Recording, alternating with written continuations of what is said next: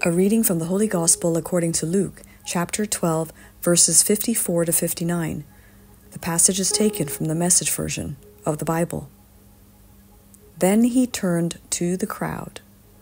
When you see clouds coming in from the west, you say, "Storm's coming," and you're right.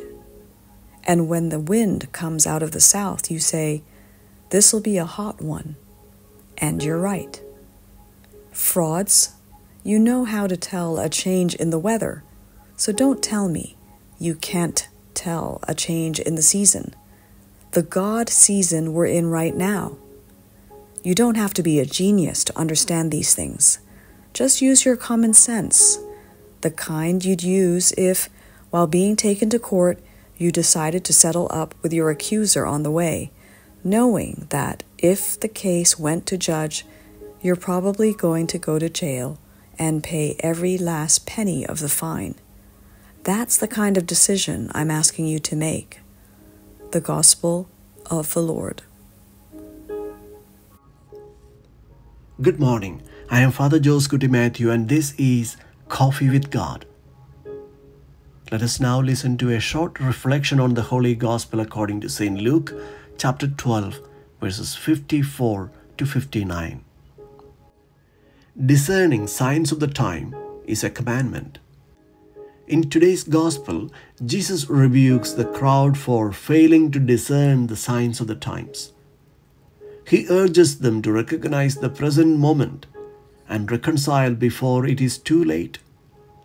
This Gospel calls us to spiritual awareness and moral responsibility, particularly in our current context. Pope Francis often speaks about the need for discernment in today's world, challenging us to see beyond superficial distractions and understand the deeper movements of the Holy Spirit. In Laudato Si, he warns the environmental crisis as one of the signs of the times, calling humanity to urgent action in caring for creation.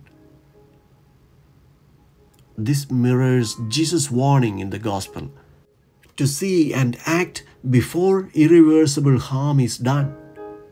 Just as people can predict the weather, we must now read the signs of the ecological degradation, social injustice, and global suffering, responding with faith and responsibility. Contemporary developments such as rising inequality, conflicts, and climate change present signs that we cannot ignore. Pope Francis urges us to live the gospel authentically, which means recognizing the urgency of our time and working for peace, justice, and reconciliation. In his teachings, he emphasizes the need for dialogue, solidarity, and caring for the poor, which aligns with Jesus' call for reconciliation before judgment. In our personal lives, this gospel invites us to examine where we may be avoiding necessary changes or ignoring pressing issues, both spiritually and socially. Are we discerning the signs of our own times?